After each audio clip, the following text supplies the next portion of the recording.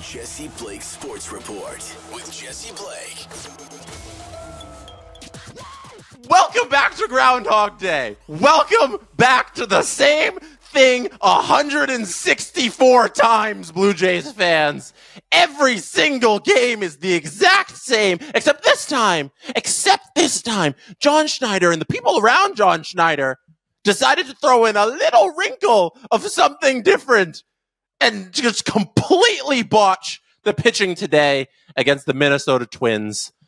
This is the Jesse Blake Sports Report. Welcome back. If this is your first time here or your last time here, I appreciate that you are here right now watching or listening to this podcast. The Toronto Blue Jays have lost to the Minnesota Twins in 2 straight games to be officially eliminated from the MLB Playoffs. They lost today 2-0, and in Toronto Blue Jays fashion, the offense was non-existent. It did not exist in this entire series, especially today. But we're starting at the very top of the list of egregious errors by the Blue Jays and the Blue Jays management and the Blue Jays' entire department of analytics, who decided going into this game, Yusei Kikuchi needed to get in there no matter how good José Berríos was pitching today. It's the 4th inning. And of course it was Royce Lewis. Of course it was Royce Lewis at the plate, because who else would it be? It's only been Royce Lewis this entire series. All it took for the Twins to win this entire series was Royce Lewis getting walked by Berríos, and then in game number 1, Royce Lewis driving in all the runs. That's all it took for them to win. Back to the main plot. John Schneider, after Royce Lewis walks, after Berríos is having a fabulous game, his stuff looked great. We get that he was pitching well, but not only was he pitching well, the stuff was phenomenal. He was hitting corners. He was getting guys swinging and missing. Berríos was fabulous. And John Schneider walks out to the mound and he says, you know what? The analytics department that's run by Ross Atkins at the top and everybody else below him and the entire staff in that dugout said, Yusei Kikuchi needs to get in here so we can have the Minnesota Twins change up their lineups and have to make decisions, and they're going to have to turn all their right-handed batters to the left, and the left-handed batters are going to go to the right, and the analytics say that we're going to get a better chance of winning this ball game if we take out a pitcher who is pitching phenomenally. And he walked one batter, and that was it. What an awful decision. The layers behind this decision are important, because if you follow along with any of the conversation that's been going on, there's a lot of contention about John Schneider and if he's the one making these decisions. Because what it comes down to is it is not a singular person who makes pitching changes. One guy has to walk out to the mound and say, hello, I have to make this pitching change here, umpire, and then the new guy comes in. But the way the Jays work is there's an entire analytic department. There's an entire pitching staff. There's a general manager named Ross Atkins who has directed all of these people in charge to make these decisions before the game, and then during the game, they follow that path. John Schneider is not but a simple soldier who is handed a card and told, hey, go out there and do these things and we will win the war.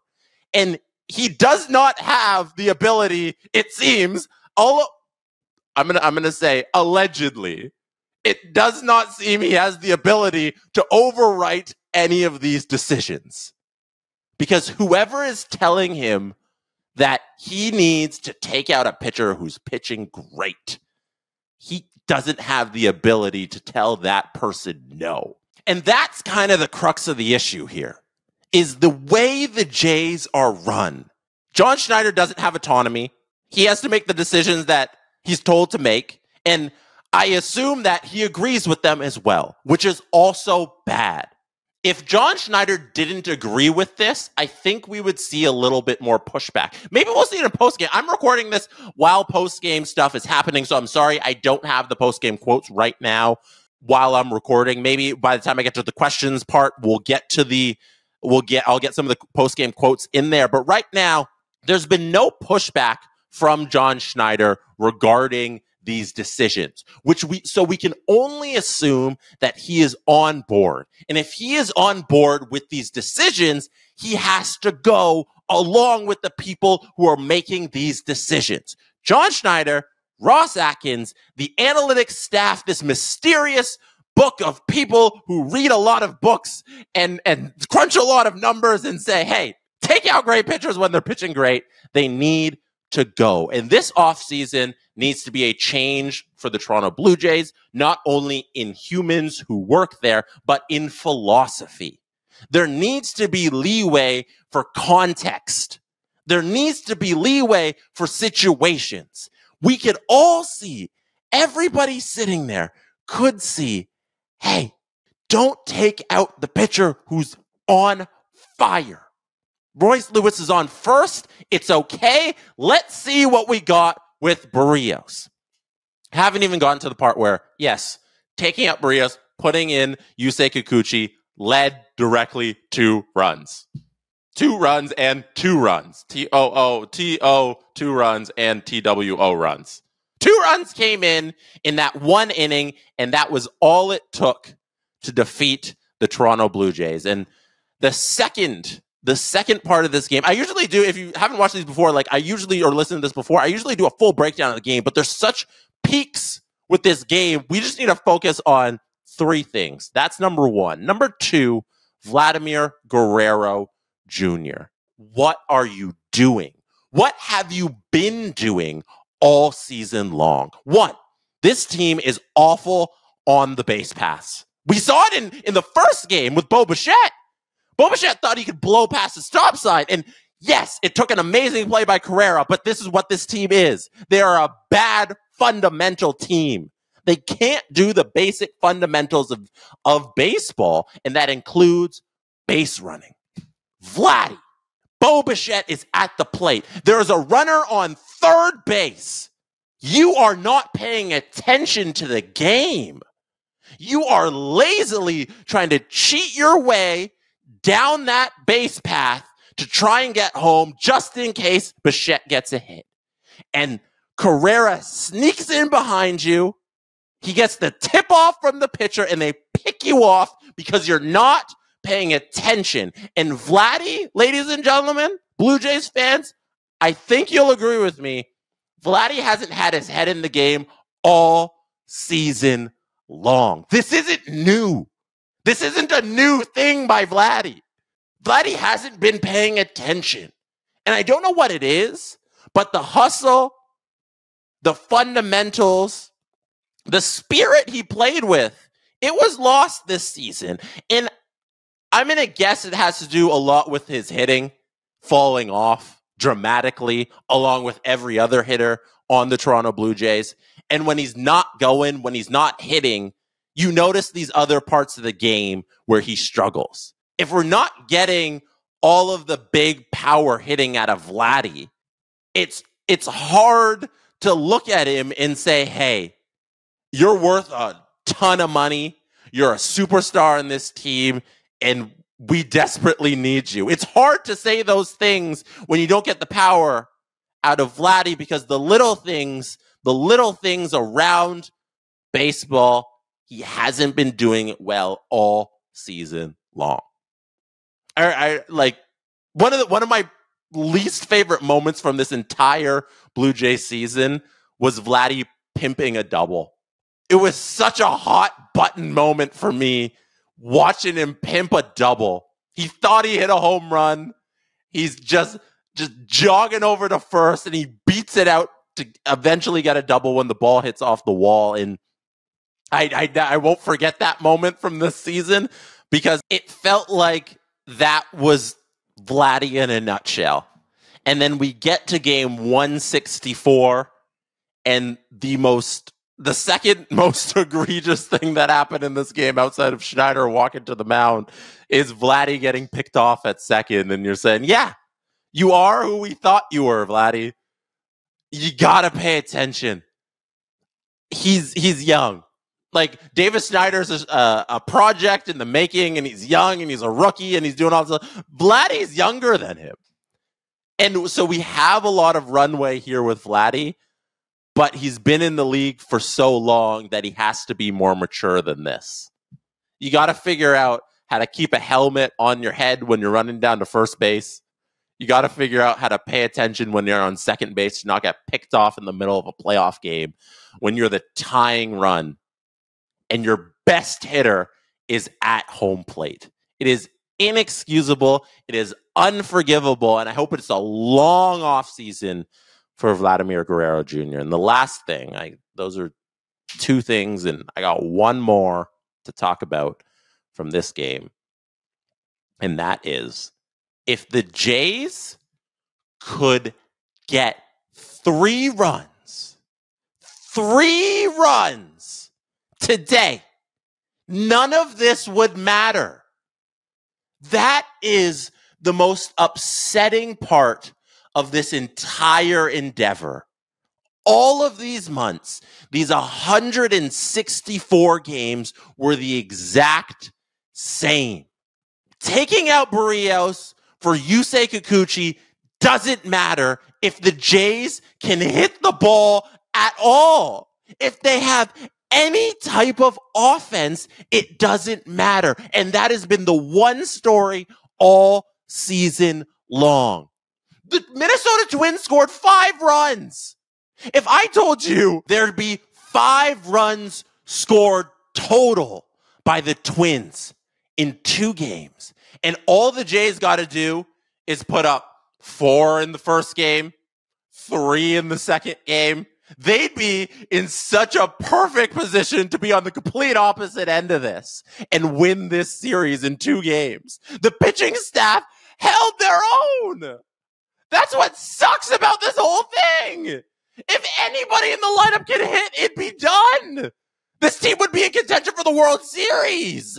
They'd be walking up to the ALDS easily. Oh my God, we've been sitting here and said they can beat anybody in the American League because the pitching staff is so good. And there's no hitting whatsoever throughout the top and the bottom of the lineup. Nobody can get an extra base hit. And it's not even hyperbole. They had 1 all series. 1 extra base hit in 2 games in 2 playoff games. It was pathetic, and it's been pathetic for 164 games, and that is problem number 1, 2, 3, 5, and 10 and 100 for the Blue Jays this offseason. How do you get this team to hit a baseball? The offense this series officially had 15 hits all series. That's it. 1 extra base hit out of those 15. I think it's 15 for 66. 15 for 66. If my math is correct, I'm trying to add up all the at-bats today to this to the screenshot I had. And yeah, 1 run. That's what it comes down to. And I'm repeating the same stuff I said at the end of August, I said throughout September, and I said yesterday. Yesterday's title of the podcast is They Can't Hit. They scored 0 runs today. What do I come here and say? They can't hit again? They can't hit Electric Boogaloo Part 2? Oh, that's it. That's what it comes down to, is they needed 3 runs and nothing is a problem. Vladdy, you can solve every problem you've ever had in your entire life, getting picked off at second base just by hitting a home run, just by hitting a double. That's so simple. There's no offense on this entire team, and that's why they lost. The pitching deserved more. Every single pitcher on this roster deserves so much more. It was truly the same game 164 times. Phenomenal pitching. The starting pitcher comes in, has a great 5, 6, 7 innings. Bullpen comes in, shuts him down. Romano in there does his thing. The offense, non-existent. Solid defense, too. Underrated part of the whole season for the Jays. Solid defense. Had no complaints about anybody on the defense. Maybe a little bit, but Overall, great. Base running, egregious. Defense, all right. Pitching, phenomenal. Best in the major league. Some of the best in the major league.